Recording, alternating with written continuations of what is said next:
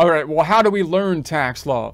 So you're gonna want to question the law, you're gonna want to reason with it, you're gonna want to debate it. In other words, you don't really want to learn tax law or anything by just trying to rogue memorize it. You're not going to be able to just repeat the tax law enough times so that it's stuck in your head by repetition. It's too big of something to be able to do that. And even if you were able to do that, you don't really develop any conceptual understanding of the tax law, because oftentimes there's gray area, just like with any type of law. And when you're learning anything, the general idea of learning it is going to be tell a story about it. And even when you're talking about learning a series of numbers, then oftentimes if you can break those numbers into a pictorial format, you can make a picture, you can link the number to an image and then make a story about those images. That's going to help you to basically remember just even a series of numbers. So just from a practical standpoint, when you're learning the tax law for whatever you want to do, you want to make a story about it.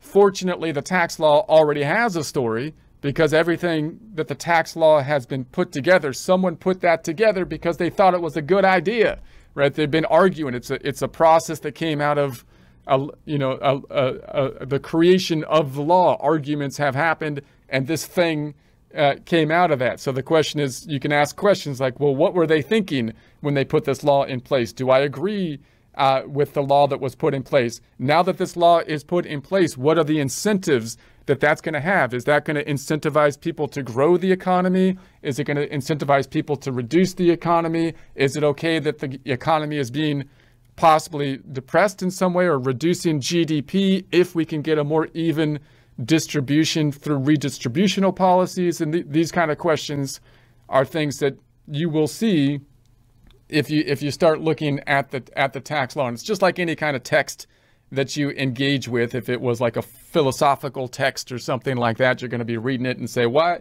does this person think that? You're going to like debate, and you don't just read it and just kind of take it in. Well, that's what that person thinks, I'm not going to question it. Or if you're looking at books like the Homer or Shakespeare or something, you're going to be asking questions like, well, why did Achilles do that? He's acting like a baby. I don't know what he's doing over here. You're going to question the motives of the characters. Well, the characters in tax law are the people that put in the law. And so we can basically ask questions in terms of why those laws have been put in place. And then that will help us, at least with the memorization of it. It will also help us to engage it when we're actually trying to do things with the law. And if we have clients or are working with people that are interested in the law, you have something to actually talk about. You can give some opinion as to not just what the law says, but possibly what the incentives or motives were behind it.